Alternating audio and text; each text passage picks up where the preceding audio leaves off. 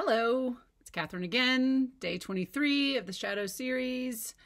And so today I will tell you that I woke up very discombobulated from some weird dreams and then had a conversation with a friend that I was sort of disappointed in. And I was thinking, what can I say to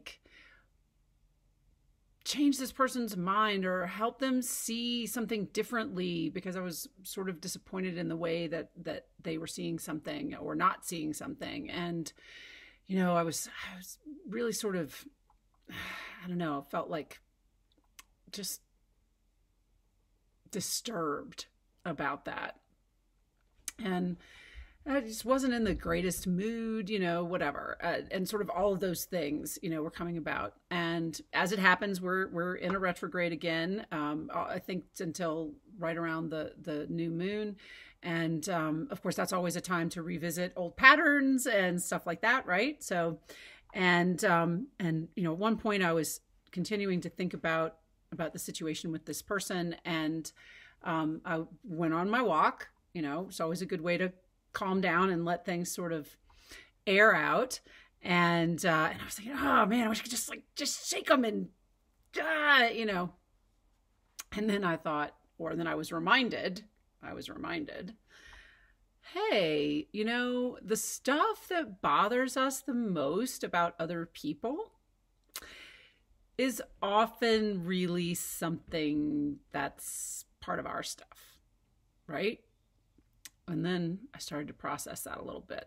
And I need to process it some more, and I need to figure out exactly, what it is. But I certainly, in that very case, I was wishing this person to have more compassion for another person and to handle something in a really loving way.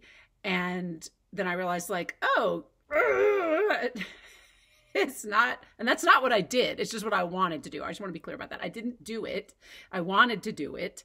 And then I was reminded, no, you're looking for this person to be more loving, then, that's what you need to do too. And so that to bring this around to you and not to just be about me, the idea being that yet another way for us to figure out what our shadows are, to see where the work is that we need to do, where those patterns are.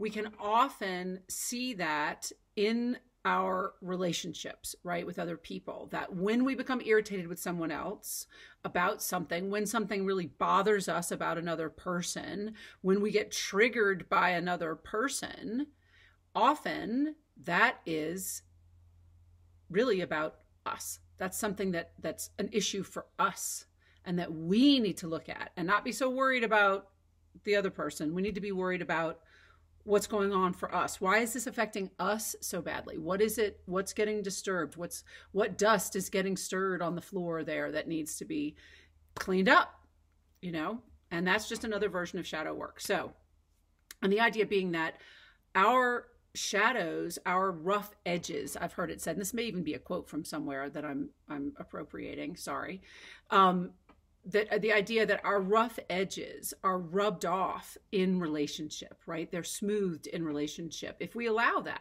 that in relationship, that's where we get mirrored, what we're doing and what's going on. And that's where we get shown where our weaknesses and where our issues are, right?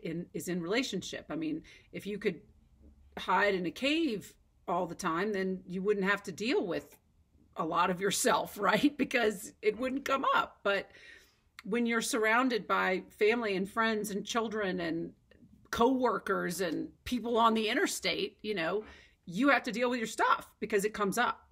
So we're going to find a lot of our shadows in relationship. The stuff that we need to work on will come up in relationship.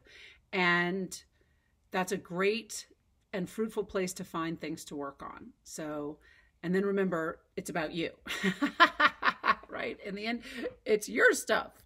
So don't forget that, because I almost did, but I didn't, happily.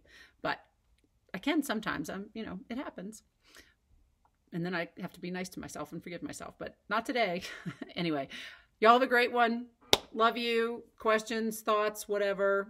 You're always in my prayers. Love y'all. Bye. Mwah.